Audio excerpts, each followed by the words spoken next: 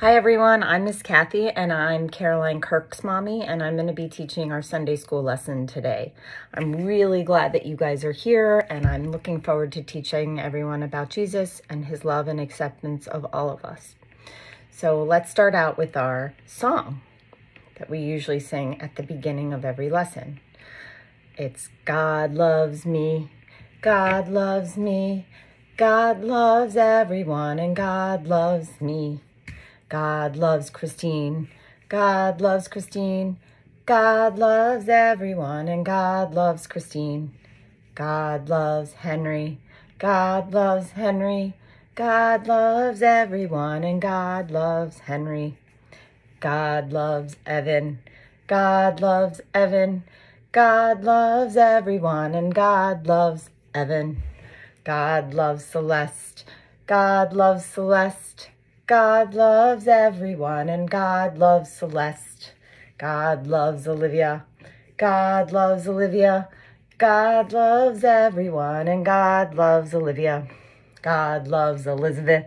God loves Elizabeth. God loves everyone and God loves Elizabeth. God loves Lachlan. God loves Lachlan. God loves everyone and God loves Lachlan. God loves Connolly, God loves Connolly, God loves everyone, and God loves Connolly. God loves Gwen, God loves Gwen, God loves everyone, and God loves Gwen. God loves Miles, God loves Miles, God loves everyone, and God loves Miles.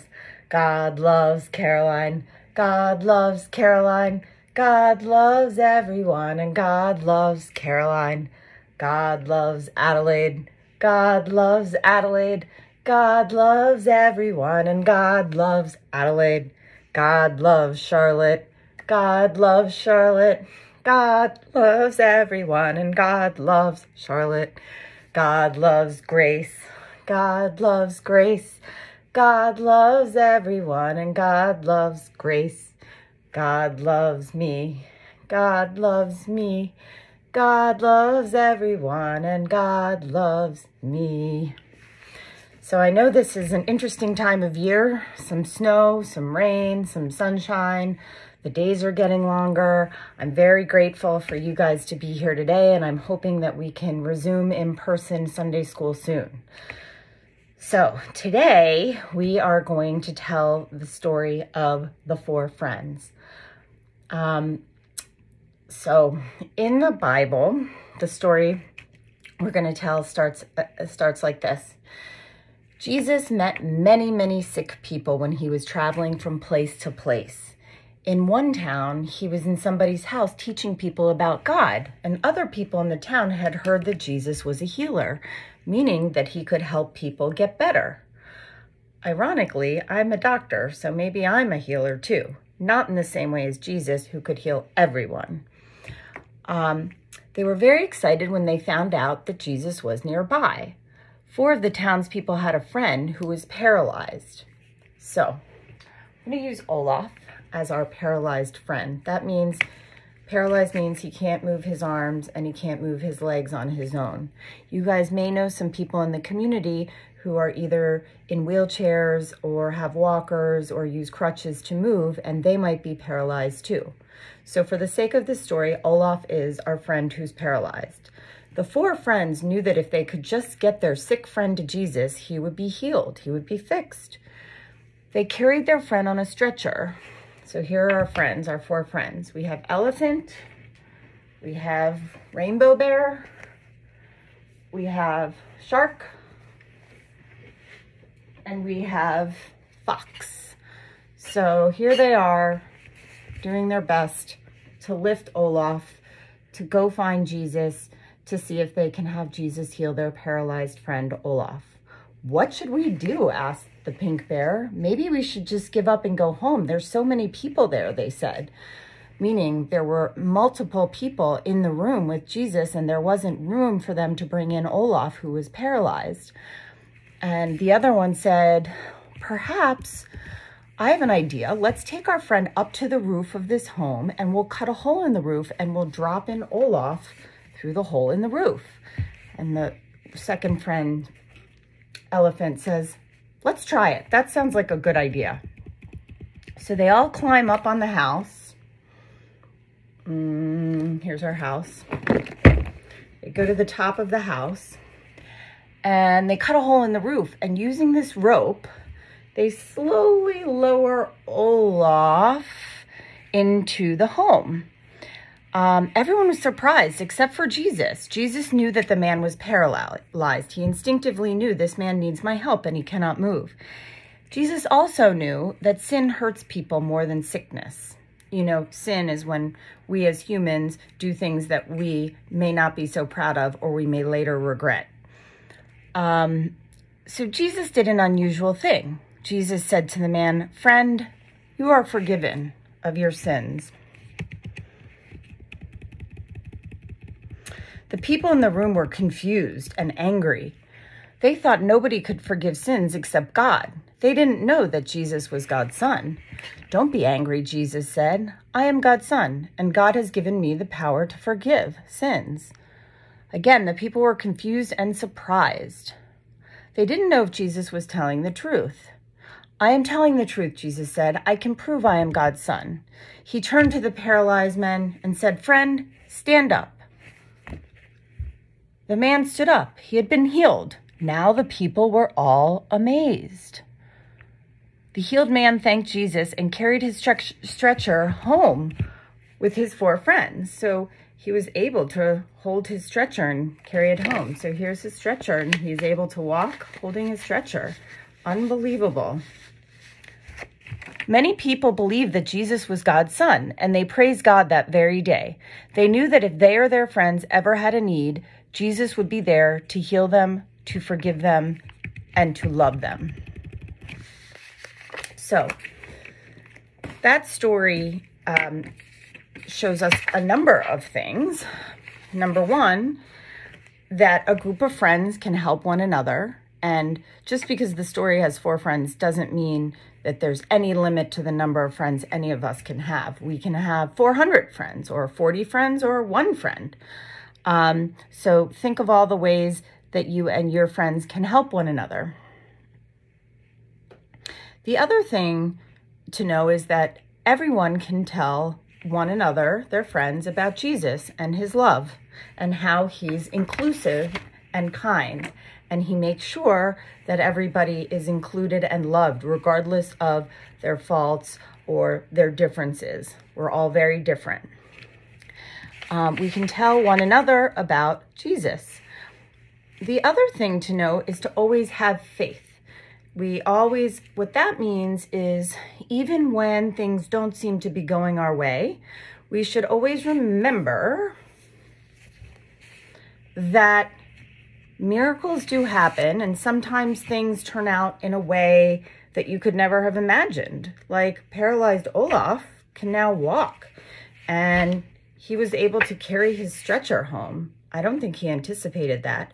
So faith is the ability to think beyond the immediate situation and realize that things may turn out in a way that is better than we expected. We have hope and we have love. So the other thing to know is that, let's see what else we can learn. What can we do to help people? When someone is sick, what can we do? Maybe we bring them soup, not in times of Corona when we can't see them. Maybe we send them a gift.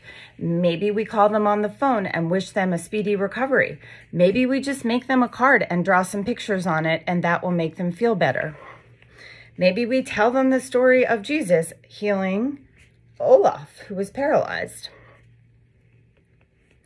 So these are things we can think about today in our story. We also want to talk about when we sometimes, as individuals, say Olaf by himself, he may have felt hopeless when he was paralyzed. But what he didn't, when you're by yourself and you may not feel like you're in a good place, you have to remember you have all your friends, right? Elephant, bear, shark, and fox. Again, this story only has 4 friends, but any story can have multiple friends. So sometimes when things seem like they're too big for just you to handle, you call on all your friends to help you in ways that you couldn't have imagined, right? So next what we're going to do is our coloring page. Do you guys have this coloring page? That's a picture of the friends lowering, in this case, their paralyzed friend, otherwise known as Olaf in this story, into Jesus's presence so he could heal him. So let us color this page. Okay. So things to remember on this Sunday morning are community, which we have. What does that mean? A lot of people together who love and support one another and help each other when we're in need. Healing, how Jesus was able to make someone better in a way that no one could have thought would have been possible. Faith and hope, when we're not sure something's going to happen, we can have hope and faith that there's a bigger power, God and Jesus, who love us always, regardless of what we do, regardless of our sins, regardless of our behaviors. We are always, always loved. And last but not least, something that was told to me when I was your age, that there's no limit to the number of friends you can have, right? You can have more than 4 friends. Like I said, you could have 400, you could have 1, you could have 5, you could have 20. And sometimes you'll notice that even though you didn't think you may have liked someone in the beginning, in the end, you find out that you like something about them and that they're a kind, good person. And this is just another way that Jesus shows his love through all of us as humans. Okay? So on that note, think about the 4 friends story and how you can spread Jesus's love with your family and friends today. So in closing, I'm going to sing "This Little Light of Mine." Can you join me? I'm gonna let it shine. This little light of mine, I'm gonna let it shine. This little light of mine, I'm gonna let it shine, let it shine, let it shine, let it shine. Thank you guys for joining me today. Look forward to seeing you again. Well, good morning, boys and girls. It's Sunday morning and it's time for Sunday school songs. And today we're going to sing 2 songs about Jesus and the Bible. And we're going to start with the Bible. And it's a song where you have to spell. So I know you've done a lot of schoolwork, but this is an easy spelling. It's called a B-I-B-L-E, which spells Bible. And the word, I know you've sung this before, and the words are very easy. The B-I-B-L-E. Yes, that's the book for me. I stand alone on the Word of God, the B-I-B-L-E. So let's try it. The B-I-B-L-E. Yes, that's the book for me. I stand alone on the Word of God, the B-I-B-L-E. Okay, let's try it again. That was very good singing. The B-I-B-L-E, yes, that's the book for me. I stand alone on the Word of God, the B-I-B-L-E.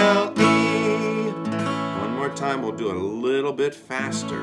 Good spelling, very good. The B-I-B-L-E, yes, that's the book for me. I stand alone on the Word of God, the B-I-B-L-E. Very good. Now that leads us to Jesus Loves Me. And with Jesus Loves Me, we talk about the Bible in there too. And the words, I know you know the words. Jesus loves me, this I know. For the Bible, we don't have to spell it this time, the Bible tells me so. Little ones to him belong. They are weak, but he is strong. Yes, Jesus loves me. Yes, Jesus loves me. Yes, Jesus loves me because the Bible tells me so. Okay, ready? Jesus loves me, this I know, for the Bible tells me so. Little ones to him belong. They are weak, but he is strong. Yes, Jesus loves me. Yes, Jesus loves me. Yes, Jesus loves me. The Bible tells me so. Let's try it again. Ready? Jesus loves me, this I know, for the Bible tells me so. Little ones to him belong. They are weak, but he is strong. Yes, Jesus loves me. Yes, Jesus loves me. Yes, Jesus loves me. The Bible tells me so. Back to the B-I-B-L-E. Remember that one? The B-I-B-L-E. Yes, that's the book for me. I stand alone on the Word of God. The B-I-B-L-E.